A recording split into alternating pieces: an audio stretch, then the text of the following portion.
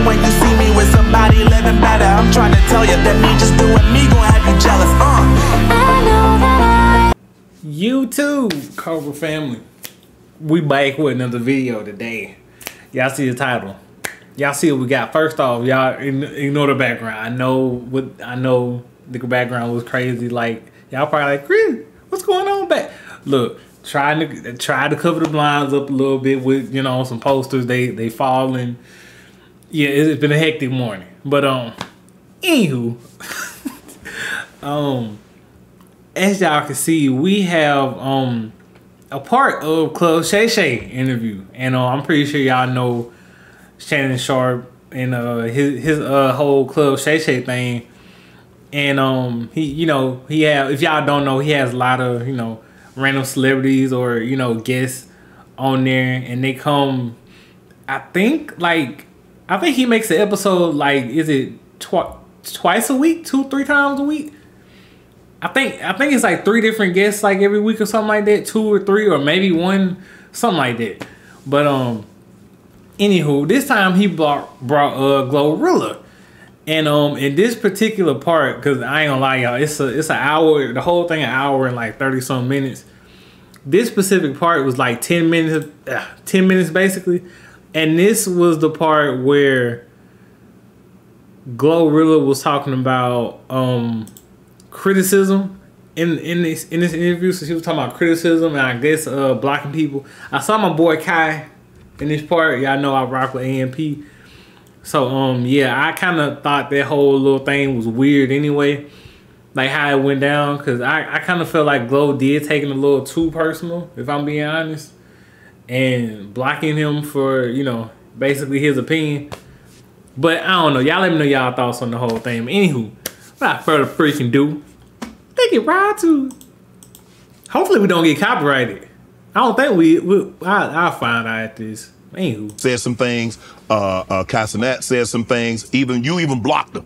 Mm-hmm. Did you unblock them? Yeah, that was a whole joke. That was a joke. That wasn't serious. Okay.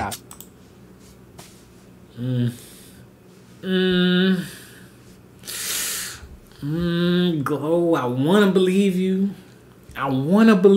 But I don't know, Glo. I don't know. Like, I really I want to believe you, Glo, but it's like, I don't know if I can right now. I don't, Glo, I don't know. I don't know. I don't know. I genuinely don't know if I can just believe Glo just, because y'all, the thing is, the way it happened is, so Kai said something about, it was one of her songs. It was like some kind of dance she was trying to do. I guess she was trying to like make a little trend or something with the song, but basically, long story short, Kai said it was pretty bad, and he was still giving her props while he was saying this song was bad, but he was just like saying, like, you know, Glo, like, I know you can do better than this. This sucked. And Glo took offense to it, and Kai basically found out that, you know, GloRilla blocked her. I mean, GloRilla blocked him on stream while he was going through his, you know, his followers and stuff, because his followers brought her up, and he said he ain't seen her on his feed in a minute. So he went and looked, and then he found out he was blocked. And then Glo tried to, you know, I think it's like a week or so, some days later, Glo had said, you know, I'm so drunk I might mess around and block Kai. And Kai basically said, look, hey, just keep me blocked. Like, I don't care. Basically just saying he don't care. And then it was another follow-up video after that Glo, well, the people in Glo background they was talking heavy, and Glo looked like she was offended, I ain't gonna lie, because I think she wanted him to care, which probably made her more mad. And yeah, now we here. And now apparently after all that, she don't care. I don't know. I ain't buying it. But anywho. Like, and that's another thing, people don't understand that I play too much, and I don't understand that people don't know me and don't know that I play too much. God, they don't know you, Glo. Exactly, and I had to realize that, because all my people, they didn't even call me once they saw me trolling. They didn't even call me like, oh my God, what's going on? They know I play like this. Right. I just play too much. Right. Yeah, I just be playing. Oh, so that's what you do. Okay, so I'm glad to hear that you're playing. When you start to hear people say, man, Glo fell off, she a one-hit wonder. what's going through your mind? Are you anxious to get back into the studio and prove them mofos wrong, or you just like, it is what it is? You know, it put me back in the mindset. It made me more hungry. Like, it put me back in the mindset from, it's the same pressure from when I first blew up and I was trying to get the hit that I had, like when I got F&F. It put me back in that mode. Like, when you don't get it, it's like your hunger is like 100 times more stronger. And so, you know, often we get comfortable when we don't know we get comfortable. Right. And so, like, I feel good about myself, you know what I'm saying? I done made it, I did this, I did that. And so once the negative shit started coming back in, it put me right back in, all right, I'm back in grind mode. Okay, y'all thinking I can't do this. I did it the first time. Why the fuck y'all think I can't do it again? Right. It wasn't luck, you feel me? Like, it's talent at the end of the day. But see, that's the thing. It's like, I don't know, y'all. It's like, a part of me want to believe it, but it's like, Glo, like, you kind of like eating your own words right now, because, like, or AKA contradicting yourself, because how you saying this and then your actions so differently, you know? Cause I mean, obviously, we all know, y'all, if you go out your way to block somebody, you obviously have an issue with something they posted. Let's be honest. If you go out your way to block somebody, you obviously have an issue with something they said, something they posted, something, whatever the case may be. You don't just out of nowhere wake up one morning and be like, I want to block this person for no reason. Like, come on now. Y'all do the math. It's God. It was God first.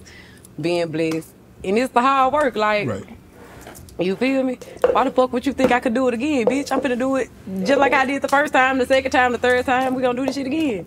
So how do you block out the noise? I ain't talking to you. I'm talking about like people. No, I understand that. No, but no. I understand. But I'm saying, how do you block out the noise? You say you're not on internet, but you do hear. I mean, if you don't hear it, you got people around you. You got your team that hear it, what they say, and they come back to Glo. The thing with me is criticism. I like it. Like, all my friends know when I talk to them, I'm the most blunt person they'll ever meet. Like, if you my friend and shit and you got a hole in your shirt or like you got an outfit, I'm gonna tell you, I ain't gonna lie, your outfit weak as hell, but you know, whatever. I'm so honest, and so I be telling them, I want y'all to be dead honest with me. Like, don't tell me everything good. I'm gonna feel like, you know what I'm saying? Right. Like, don't lie to me. Like, tell me criticism, because when I go out in the public, they gonna say it anyway. Right. So, it's certain shit that I take from criticism. Like, when people be talking shit like, oh, she did this, it's this, it's that. Okay, I'm finna take heed to that and fix it. How did God tell you to handle the criticism? Man, gotta be like Beyonce to the bullshit. He be like, don't worry about it. Like, he just don't be on it. But yeah, I can see that. I can definitely see that. But I don't know, y'all. Let's finish this out, and then I'm gonna give some more opinions on this. You know what? People say that, but that is harder than it is because they ain't talking about him. They talking about you. Yeah. But like I said, I like it. I mean, I don't. Sometimes, like I said, it will make you feel some type of way at the end of the day. And then it's like having confidence. Okay, you saying that, but that don't mean it's true. All y'all saying this ain't good, that ain't good, it don't mean it's true. Right. Did you feel you blew up too fast because you were like here one day and the next day you way up here? So with that's a good one. I ain't gonna say it's too fast. I feel like everything is perfect timing. Okay. You feel me? So it's like, I ain't gonna lie. Like, some people do just blow up like quick. Like, I think Glo a prime example. She blew up quick. Like, her Ice Spice, her Ice Spice and Sexy Rick, they blew up quick. Like, I'm talking about they blew up in extraordinary, especially Ice Spice and Glo. Like, especially them two. Like, they blew up so quick. Like, mind y'all, Ice Spice and I think Glo around the same time, they only been in the rap game for a year, and they made this big name for themselves already. And Sexy Red too, like they made themselves big quick. And despite all the criticism, like each three of them is getting, like obviously they all hearing different things, but despite how much criticism like each of them is getting, like you can't knock like they hustle and all the hard work they did to put to get in their position, especially Glo. Like Glo, you can tell like she didn't put in a lot of work. Like she's very passionate about what she's doing, which is why I think like she whether she want to admit it or not. Like sometimes, like when people give certain opinions, like it do get to her a little bit. But it's understandable though, because when you're passionate about something and somebody critiquing you to like every tiny little thing, like you gonna get like that. So yeah. I blew up fast, so I didn't have the time to make mistakes like everybody, like the normal artists that gradually blow up. They have chance to make mistakes, and it's not just the public eye just not on them all the way. But since I went from 0 to 100, it was like, damn, I ain't got like the time to go in between the 20s, 40s, 50s, 60s, and like make my little mistakes without the whole world just being on me so hard. But even with like all the pressure, it really just still make you a stronger person at the end of the day. When you have a hit, how much pressure is it on you when you have a hit like that and you blow up to feel that everything that you gotta make after that got to be at that level? That's where I started overthinking it. Because my first 3 songs was big. My first 3 songs I ever dropped. And so it was like, after I dropped my EP and it did good too, and I had sold out my first tour and everything, it was like, okay, I sold out my first tour with the small rooms. So now I gotta make bigger songs and get the bigger rooms. Right. Instead of, I wanted, it was pressure of just thinking I gotta go so big. But you do realize, Glo, you can make great music and it might not have the commercial success. And I like to use Michael Jackson as an example. Like Thriller, it drove him crazy because every song that he made after Thriller, he thought it was gonna be that. That's an anomaly. That's a once in a lifetime thing. Really? Is this true? Y'all, did Michael Jackson really think that? If he, well, you know what, he probably did. He probably did, but I'll be the first to tell y'all, like, well, we all know this, but it's crazy. I've never thought this about an artist, but NJ is the first one.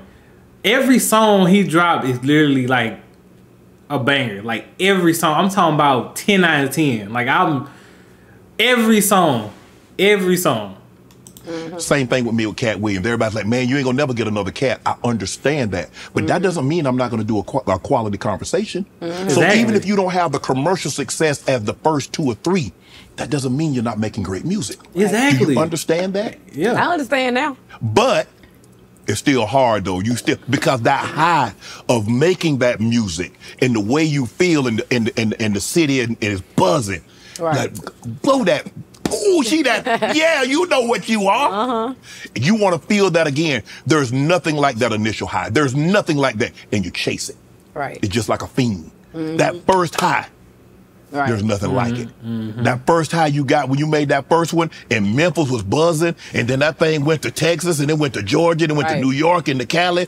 You crave it. You can't put it down. Right. That was a great example. That was a great analogy. That Taylor boy doing you good, huh? I ain't drinking no more. I'm drinking water now. I'm on this water hard. So, is it harder now that you've done it? Oh, shoot. Hold on, y'all. Let me check on this food real quick. Give me 1 second. All right, y'all. I'm back. All right. Now, where were we? Because this is how I feel. If I do something once, I can do it again. Right. So, do you feel that same way? Do you feel like, well, hell, I made a hit, I made 2 hits, I made 3 hits. Hell, why can't I make 4, 5, 6, 7, 8? That's how you're supposed to feel. Like me, I'm super big on God, and so so my mama, she be like, what can I do for you? Like, cause I pay my mom bills, I pay my parents' bills.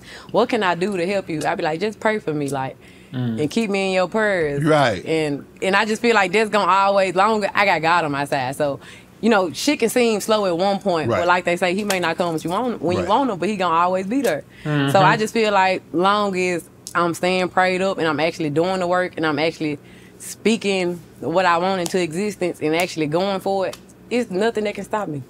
You do realize it's the prayers you didn't even know your mom was praying that got you this far. Exactly.